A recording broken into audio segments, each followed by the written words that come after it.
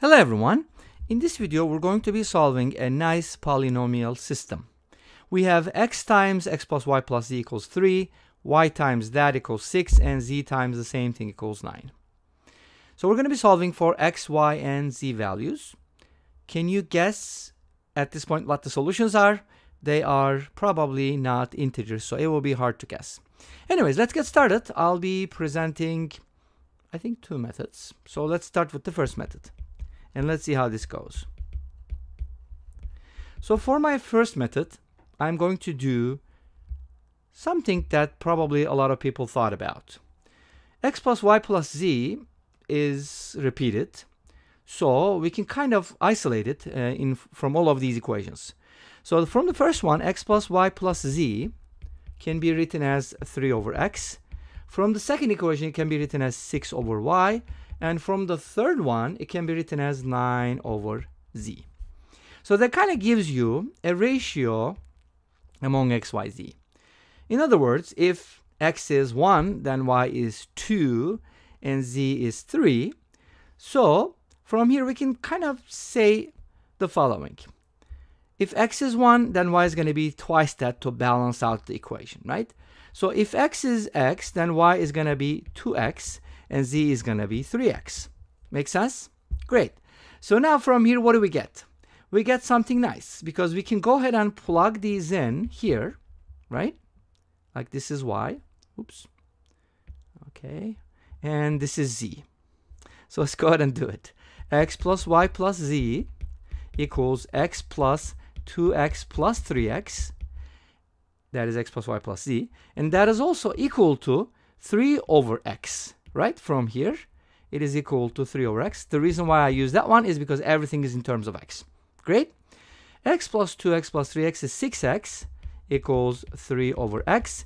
Cross multiply, first cross cancel maybe. 2x equals 1 over x. And then cross multiplication gives you 2x squared equals 1. And x squared equals 1/2. Okay, I told you x, y, z are not integers. I kind of made it a little hard to guess because a lot of people are like, hey, I got it in 10 seconds. Okay, maybe you did, but it took you a little longer, didn't it? So x squared equals 1/2. Great. So this gives us two solutions. Don't forget, there are two numbers in the real world, in a complex world, whose square equals 1/2. And those numbers are the square root of 1/2, which can be written as 1 over square root of 2 or square root of 2 over 2. And the opposite of that number, which is negative square root of 2 over 2. And since we know the x values, we can find the y values because we know that y is 2x and z is 3x. So if x is equal to root 2 over 2, then y is going to be 2 times that, which is root 2. And z is going to be 3 times x, which is 3 root 2 over 2. So that's going to give you one order triple.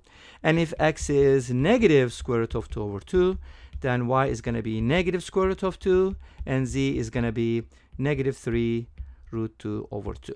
One thing to keep in mind, if x is negative, all of them are negative, because if you think about it, add x, y, z, you get a negative answer.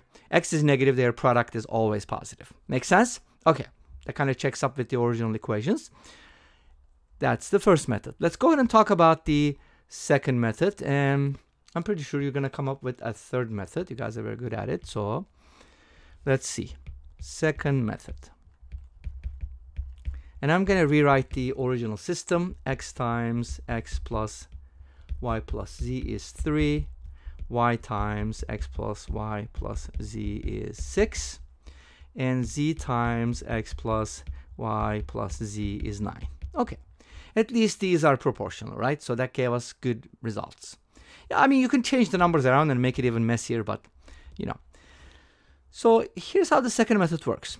And I think it's very different from the first one. We're going to add these equations. And you might be asking, like, why on earth would you do that, right? I'm pretty sure someone will ask that question, right? The reason being, when you add these, you're going to get a common factor. That's the first reason.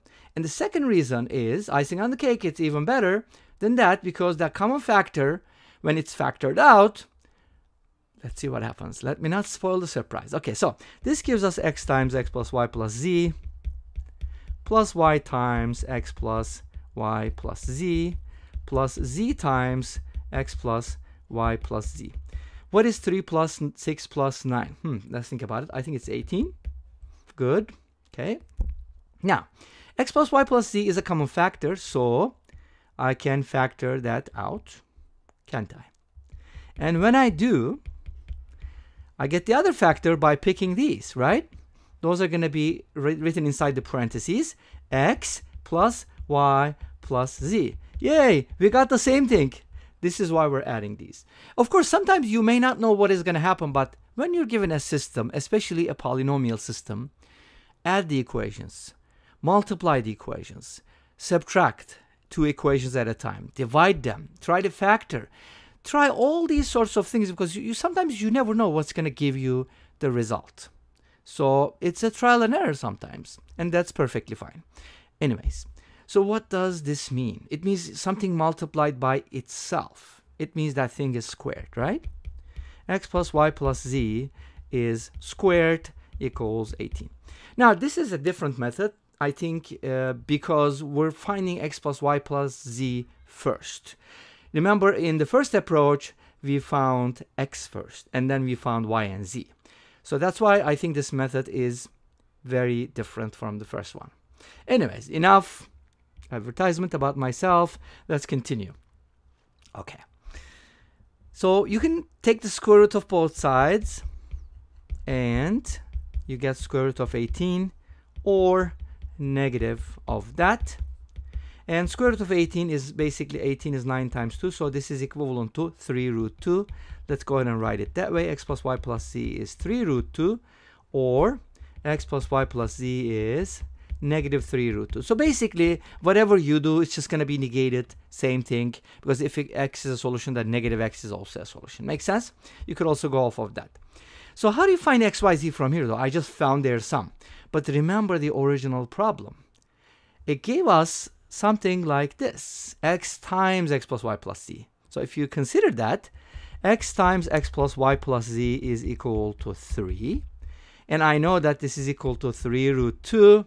So x is just going to be from here, 3 divided by 3 root 2, or 1 over root 2, or root 2 over 2. Okay, you get the x value. And by using the second equation, y times x plus y plus z equals 6. You're going to get y equals root 2. Same thing. We don't have to go over that again. And for the third one, you're just going to get 3 root 2 over 2. And they're negatives, of course. From the negative side, the dark side of things, you're going to get the opposites. Oops, that's supposed to be a y, not x. And z is going to be negative 3 root 2 over 2. So basically, we have 2 ordered triples that are solutions with 2 methods. And this brings us to the end of this video. Thank you for watching. I hope you enjoyed it. Please let me know. Don't forget to comment, like, and subscribe. I'll see you tomorrow with another video. Until then, be safe, take care, and bye-bye.